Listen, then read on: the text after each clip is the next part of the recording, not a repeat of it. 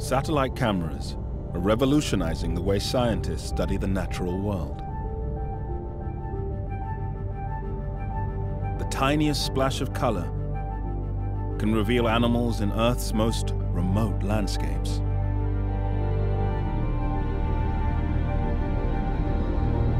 In Antarctica, a speck of red. Blood on the ice.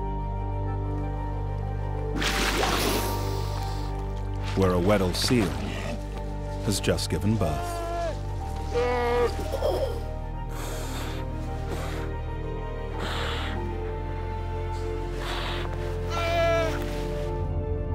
The South Atlantic seas surrounding Bird Island are so treacherous that satellites are the safest way to study them.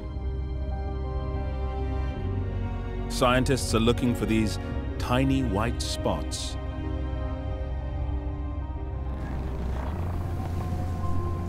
Each a vulnerable, wandering albatross.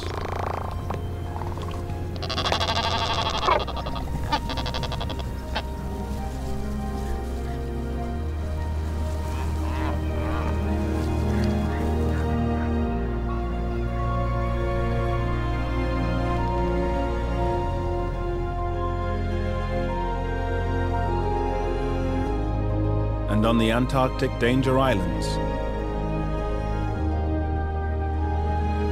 patches of pink rock have led to the discovery of one of the largest penguin colonies on Earth.